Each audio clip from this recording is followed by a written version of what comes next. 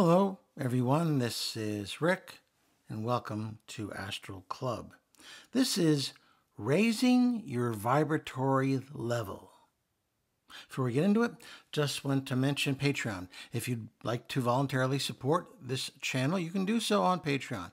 When you join, you get advanced episodes on Sunday, a library of downloaded episodes for your podcast app, a Patreon email where we can talk back and forth, and also a Patreon chat that you can use and interact with others as well.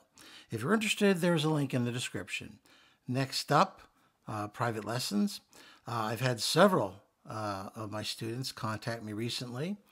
Michael H. was one of them, and I shared with you his review.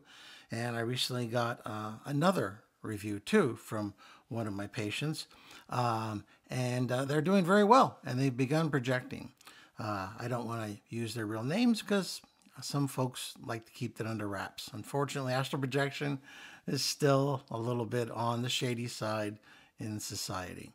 At any rate, if you're interested, you will find my email in the description, and I can send you their reviews if you're interested, as well as more information about the private lesson.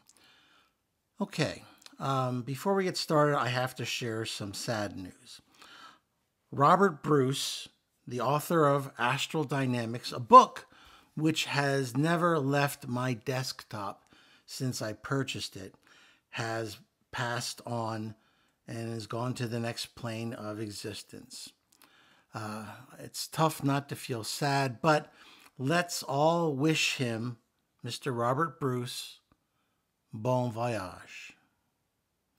Okay, this episode, Raising Your Vibratory Level, is going to be based on William Buhlman's book, Adventures Beyond the Body.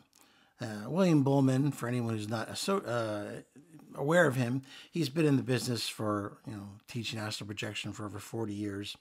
And I've read his books. He knows what he's talking about. So have no fear there. Today, we're going to be examining two areas of his book. First, amplifying the vibrational state and enhancing memory recall. Of course, I'll be including my 2 cents and experience as well. When trying to astral project, many people ask me, I know this vibrational level has to kick in at some point. How do I make that happen?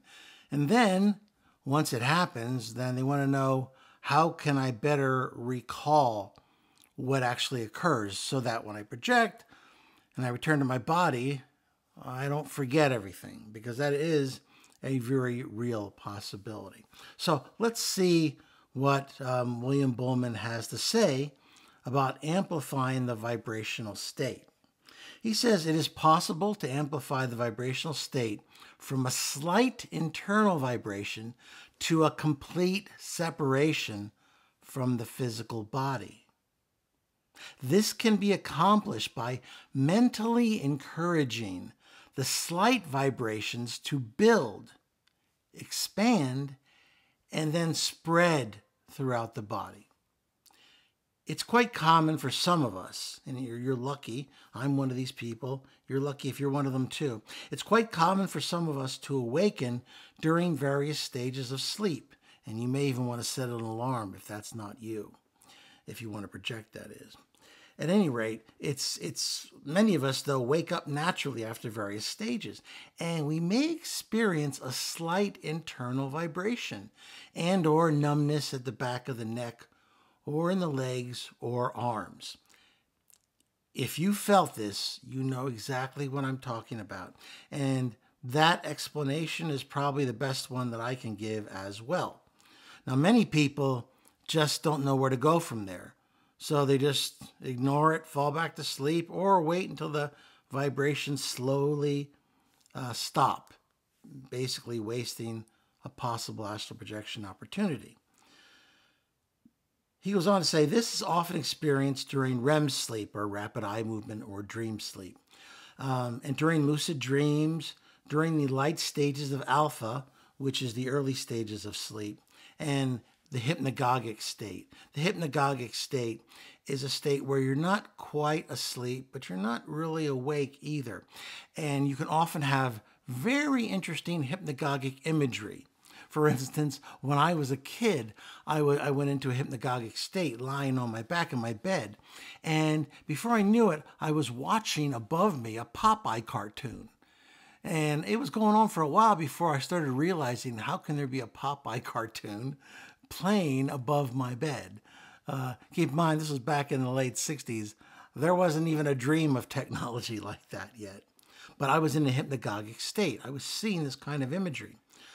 Now, of course, the key to this technique is to recognize the initial vibrations and numbness when they occur. The best way to do this is to pay attention to the subtle energy fluctuations occurring during the initial stages of sleep, dreams, and relaxation. Awareness is the key here. Awareness of our internal sensations, feelings, and perceptions is an important first step in noticing our internal vibrations. Okay, so what do? From now on, immediately upon awakening or when drifting in and out of sleep, remain physically still and completely relaxed. Notice any internal energy changes, vibrations, numbness, tingling, or other unusual sensations. When these sensations occur, mentally encourage the vibrations and accompanying sensations to expand throughout your body. Flow with the sensations and allow them to spread through your body and mind. After the vibrational sensations and the numbness have spread throughout your body, direct yourself away from your body. Maintain your complete attention and thought away from your physical body and direct yourself to another area of your home. This is something which I've suggested in the past you do with a variety of exercises. One thing you want to have down pat in your mind is somewhere outside of your room. It can be in your house. It could be even somebody else's house if you're very, very familiar with them. But make sure, let's say it's your living room. Make sure that you sit in your living room and you spend some amount of time memorizing what's there, where you're sitting, how it feels, what you can see. Really get into your beingness in that place. Lock it tightly in your memory so that no matter where you are in the world, you can close your eyes and in that instant, you can be back, let's say, in your favorite easy chair, sitting there in your living room. That's really important that you have that image tightly packed and tightly saved so that you can summon it at any time. So he goes then, maintain your complete attention and thought away from your physical body and direct yourself to another area of your home. As usual, as it may sound, as unusual as it may sound, this is a very natural thing to do.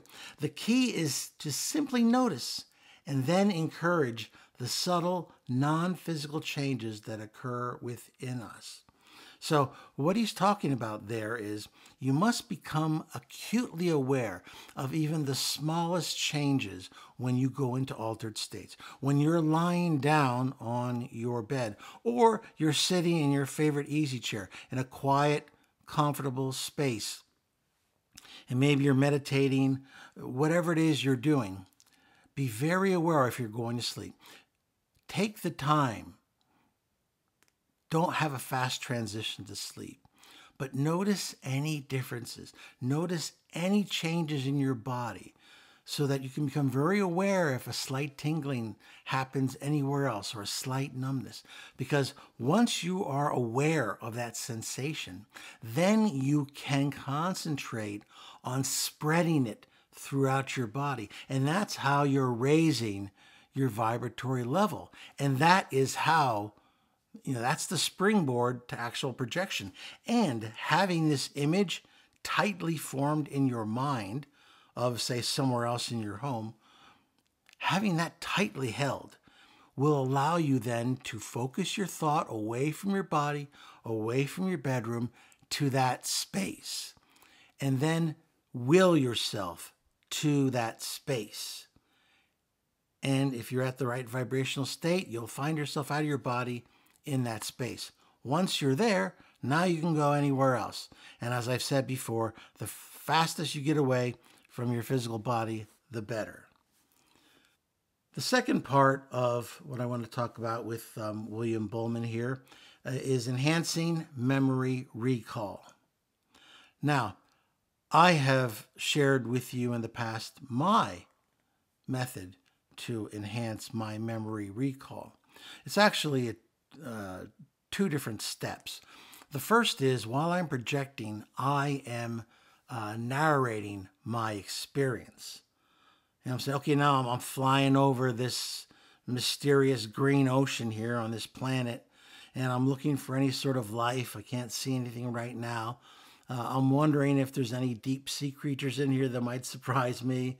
Oh, I see some land on the shore there. I see a little bit of greenery. Let's head towards there. So the whole time I'm narrating this experience. And essentially what I'm doing is I am creating a story. Think back to how our ancestors, before writing ever became a thing, ever became invented or common, we had myths and stories from our ancestors that came down generation after generation after generation. How did they do it without writing? They did it by putting it into a story. When you have something woven into a story, it's much easier to remember it because you have a start, and that start flows into the body, and then the body flows into a conclusion, all very logical. It's a set pattern, and there's something about that story and that construction of that experience that allows your brain to lock it in. Whereas if it was just a bunch of disparate facts, that you'd forget quickly, which is why many social studies, which is the bastardized history, why many people forget whatever little they were taught in school. It's because your teacher, who was woefully unprepared to teach this subject, believe me, had no idea what they were doing. And so what they did is they threw at you names, they threw at you dates. If you were a good student, trained properly, you remembered it just long enough to spit it onto a piece of paper and get your A. And then you promptly flushed it. That's because for you, it was nothing but a bunch of disconnected information that had no relation to anything of any particular interest to you.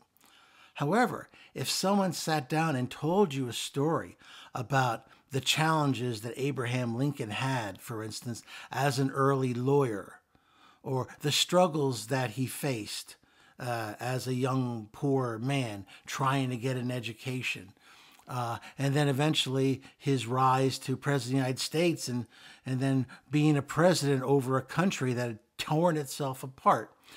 If you tell that as a story, he becomes real. You begin to identify with him. So that story becomes part of your story. And it's so much easier then to remember. And that's what we have to do when we astral project. You have to take that disconnected bits that you might see on the astral and connect them into a story, so that when you awaken, that you'll have a good chance of remembering that story. And then the second part of what I do is I've done some self-hypnosis. And you can buy books on self-hypnosis if you like. And I just hypnotize myself into the fact that the minute I get out of bed and my feet touch the floor, all the memories that I had from projections and dreams come flooding back to me. That's just a self-hypnotic suggestion. So if that's something you're interested in, just buy some book on self-hypnosis. It's pretty darn easy, really. Okay, but what does William Buhlman say? And he has another perfectly good way to do things. He says, every time you end an out-of-the-body exploration or experiment, make a firm request for a complete memory transfer to your physical awareness. your physical brain and memory function like a computer. Okay, he's comparing it to a computer. I was comparing it to like a story and a storyteller. The obtained non-physical information must be accurately transferred and stored within your physical consciousness. That's true, because you're taking information which was gained in a non-physical way, and now you've got to load it into your physical data banks. Now, the easiest way, he says, to accomplish this is to simply request it. Interesting. Many out-of-the-body explorers are unaware of this principle. The result can be a hazy, disjointed memory of their non-physical experiences, as in the clarity technique. You remember, the clarity technique is often used when you leave your physical body and your vision, you're either blind or your vision is impaired. What I normally recommend, and certainly the clarity technique is a part of this, is, get outside your home. So you want a little bit of distance between you and your physical body, and then ask for clarity now, or ask for, clear vision now, and you'll find that your vision comes in very clearly. And anyway, he says, as in the clarity technique, the emphasis you place upon your memory request will determine the effectiveness of the results. A firm, focused demand works best. I remember all. He even has an exclamation point there. Ideally, the request for enhanced memory should be made when you're ready to return to your physical form. In other words, right before you get pulled back. That's the ideal bit. This request will often propel you immediately back to your physical body, which is why, if you're going to do it when you start feeling that signal, or when things start dimming out a little bit, which is the key to know that, it's time to go back to your body. So that's when you want to hit I remember all. You don't want to do it right away, because you might end up getting pulled back too soon. Okay, that's what I wanted to cover. These are very, very obvious questions which come on a regular basis to me about how do I get the vibrational level going, and how do I remember my experiences. So this is information which is of constant interest. So I think you'll find it'll be of help to you. If you found it of help to you, please hit the like button, share it with those of like minds, subscribe if you haven't already, and 85% of you already have. It's amazing. And questions and comments. Have you any ideas about how to get your vibrational levels going? There's many different ways out there. What about how do you remember your experiences? And any comments or questions you have about this, please ask, because everybody loves questions and comments. And I know I read every single comment, and I try to answer every single question that is asked. Because I believe if you have the time to leave that stuff, then I should have the time to answer it, or at least read it. So that's my commitment to you. Okay, once again, this is Rick, and I will see you on the astral plane.